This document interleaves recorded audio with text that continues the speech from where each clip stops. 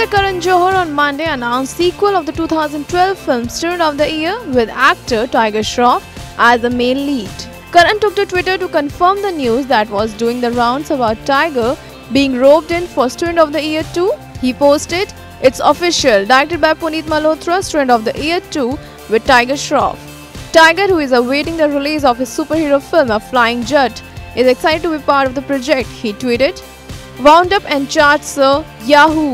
Karan Johar, Puneet Malhotra, Student of the Year 2."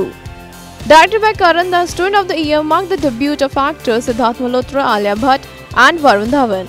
Siddharth Malhotra also shared that he can't wait to watch the second part of the hit film. He tweeted, "Sounds exciting, Karan Johar.